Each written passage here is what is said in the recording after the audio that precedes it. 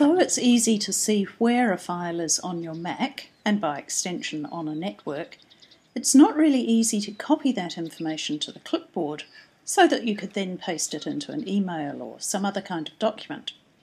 For example, I can see that this topsecret.txt is on my Macintosh HD in Users, Miraz, Dropbox, Public. But how can I easily copy that? The answer is there are several complicated ways. However, if you go and read this tip at my mactips.info website, I've offered you a file called Put Multiple File Paths on the Clipboard. That's a zipped file, and if you download it, you get this one here. Double-click it, and it expands itself into this file here, Put Multiple File Paths on the Clipboard workflow.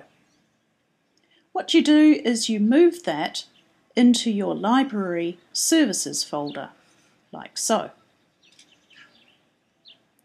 And now it's very easy to copy the file path for that item. Select one or more items.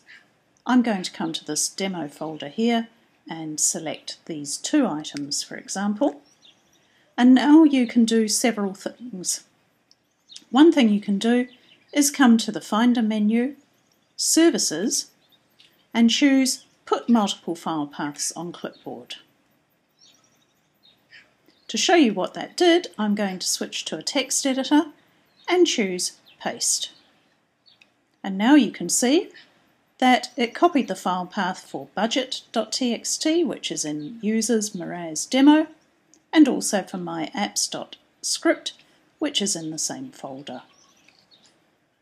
To read more about this file, where to get it from, and how to use it, go to my tip at the MacTips website.